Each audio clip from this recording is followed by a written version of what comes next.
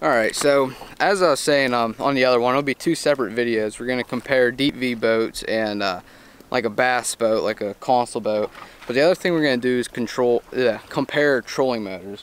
So with my boat, I have a cable steer trolling motors, cable driven. This one's a power drive. So when my dad was kind of deciding what to do with this boat, he didn't know if he wanted a cable one or these power drives. And me personally, when I was deciding, I thought there'd be a lot of delay, like using the foot pedal since it's all electric. But I didn't know that, and there wasn't a whole lot of videos out there to kind of compare it.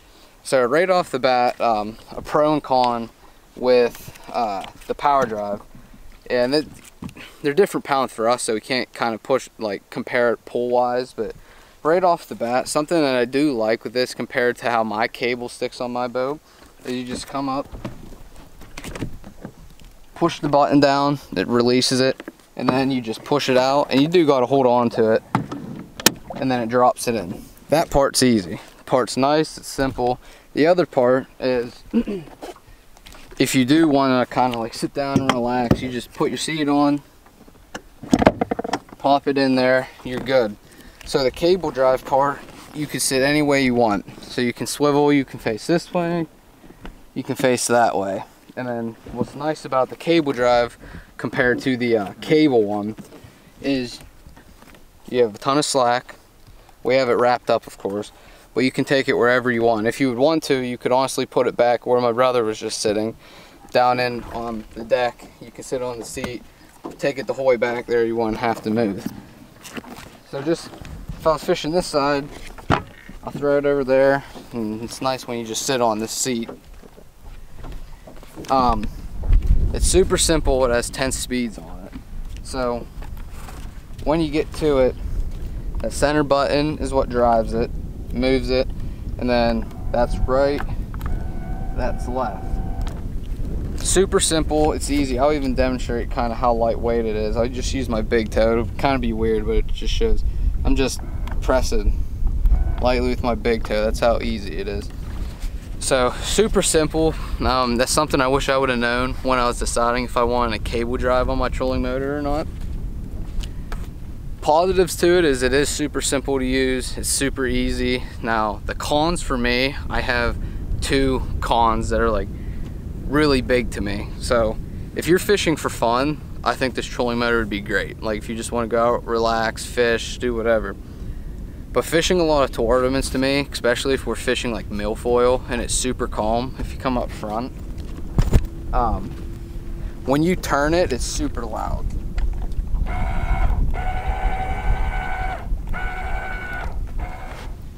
And then I'm actually going to switch that to 3 cons because I did mess up too. So when you drop this in,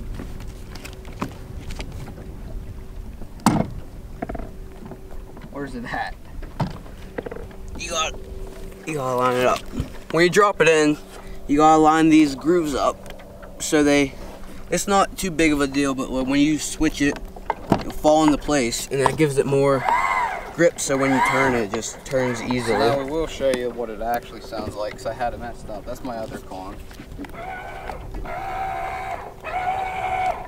But it's super loud, so if you would happen to go flip milfoil, to me that's a con, just because if they're like in a real finicky mood and it's super loud, your trolling motor's making a lot of noise, I don't like that.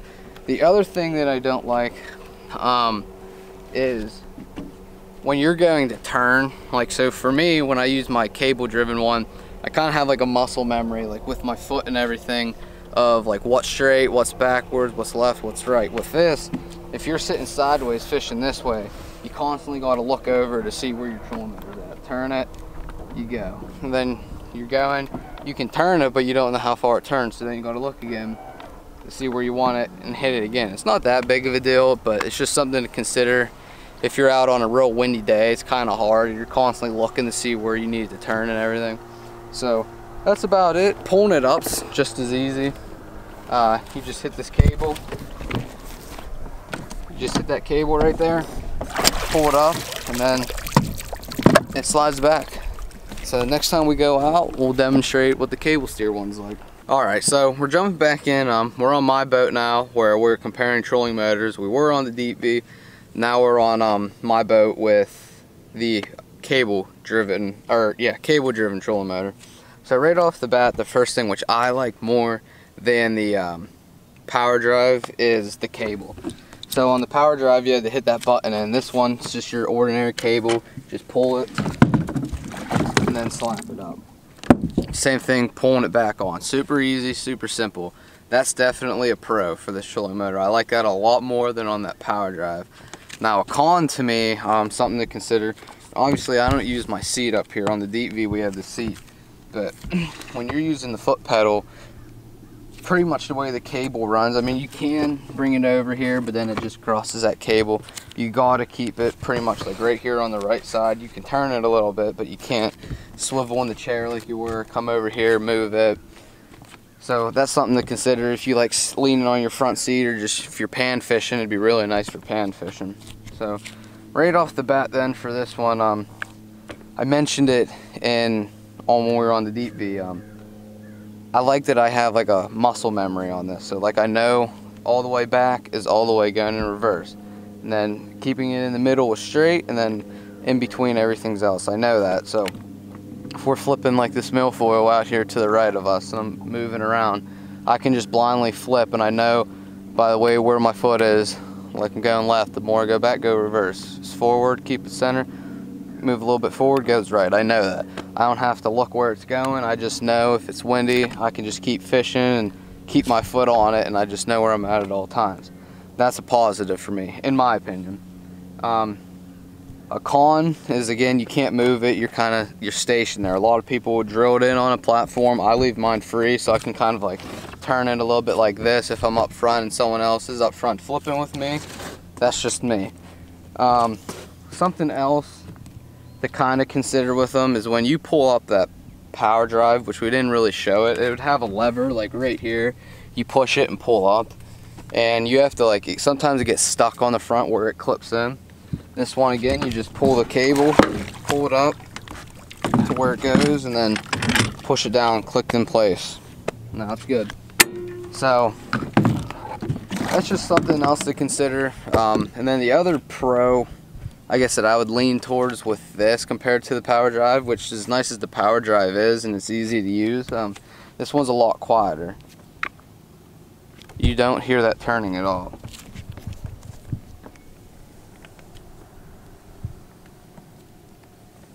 So obviously with the power drive, you hit that button, you got the it just goes back and forth, which I'll show you again.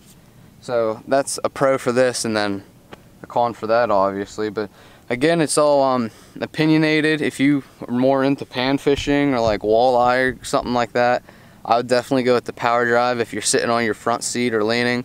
But for me, if you're flipping milfoil, going back in creeks, going in pads, I would go with the cable drive. That's just my opinion. If you're fishing a lot more deeper water and you're kind of sitting out in the middle fishing humps, the power drive would probably be something to look into, especially if you're leaning back on your stole, or even just taking on wakes. You can just set that to keep it straight, and then just occasionally hit the button, and you can set it wherever you're at, or if you're in the back of the boat. So hope that kind of gives you an idea. We're not controlling like statistics and everything, because this is a 24 volt and that other one, that power drive is a 12 volt. So there's a lot of differences there. So I hope you enjoy the video, and thanks for watching.